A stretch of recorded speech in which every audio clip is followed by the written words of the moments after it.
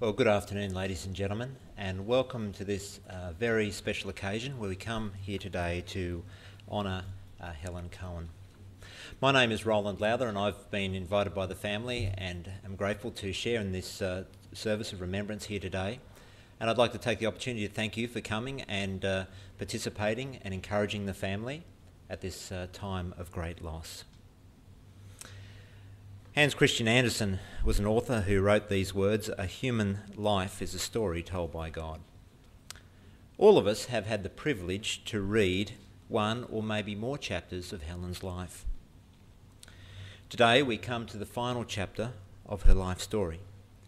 Today we come to close the book for the last time, knowing that even though this story has been told, the memories and the lessons and the love that we've drawn upon will live on in our lives and come to form part of our life story as well. Friends, we come here today to honour our beloved friend and to share the grief with each other as we mourn her loss, taking comfort from the fact that friendship not only doubles our joy in life, but it halves our grief in death. And so we come to honour Helen, to encourage the family, and to grieve as appropriate. There's a poem that you may have heard of called The Dash. You know, on a gravestone you'll read the date the person is born and the date that they die. But in between there is a dash, and that dash symbolically represents the whole of their life they lived on earth. But life is more than simply a dash, and I want to read to you this poem to give you an idea of what I'm talking about. If I read of a man who stood to speak at his funeral of a friend, he referred to the dates on her tombstone from beginning to the end.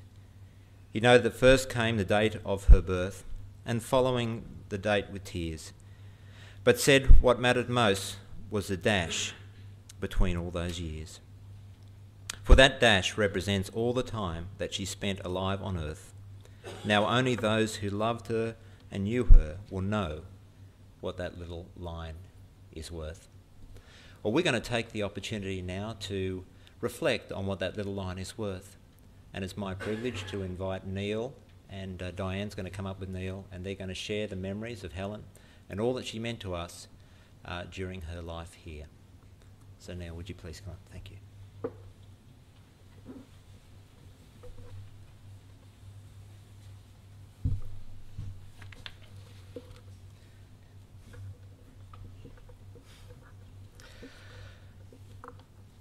First of all, I'd like to thank you all for coming today.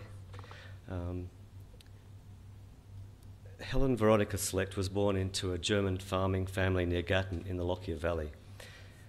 Helen's grandfather was Mayor of Laidley and her father served as a councillor, and they were Liberal thinkers.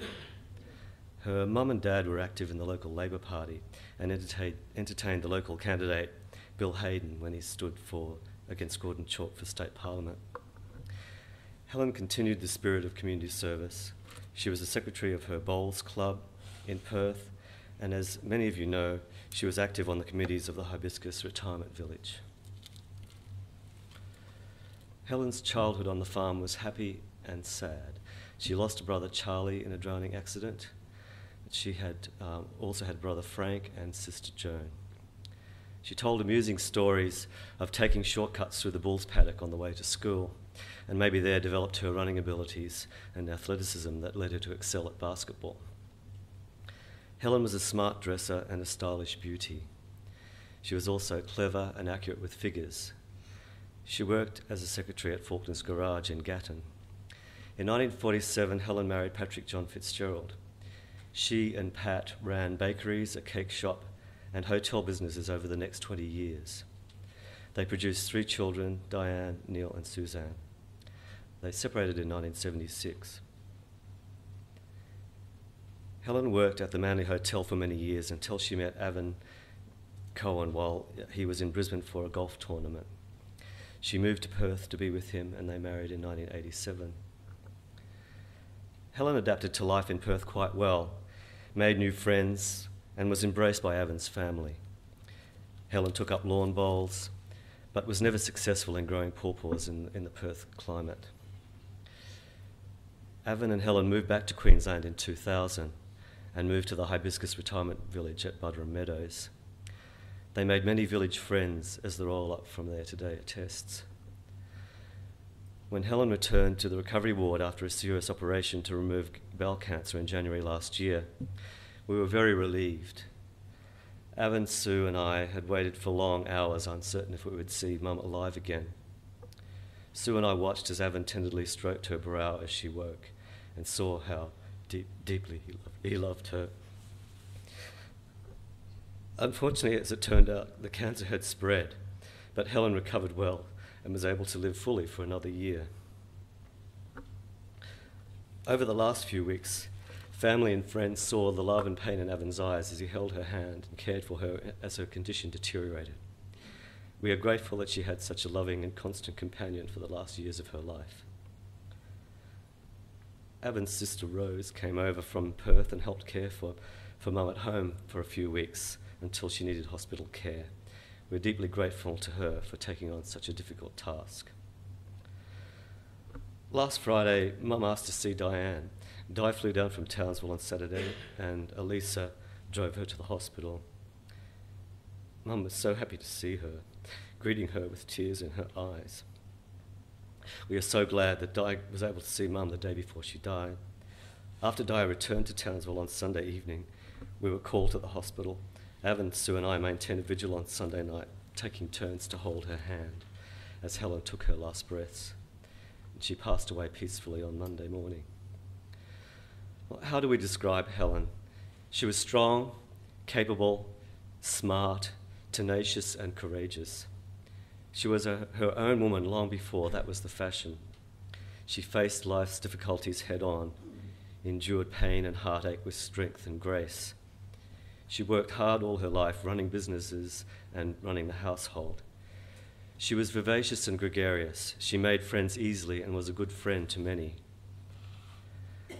Helen led a full and vital and active life.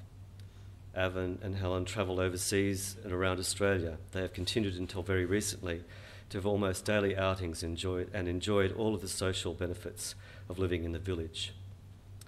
And they grew excellent pawpaws. Helen was self-effacing and did not impose, even in her final weeks. She could be critical and direct at times. Tact was not always her strong point, but those words sprang from concern and love. Helen encouraged all her children to live authentic lives and to be true to who we are. For that we are forever grateful. Helen will be greatly missed by all her family and friends.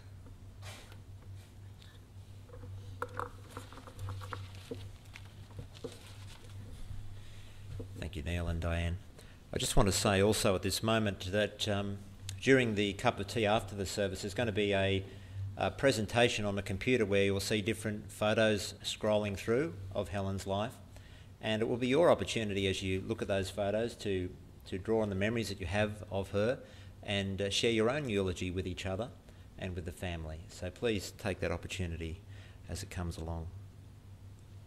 I want to complete the end of the poem that I began before we had the eulogy.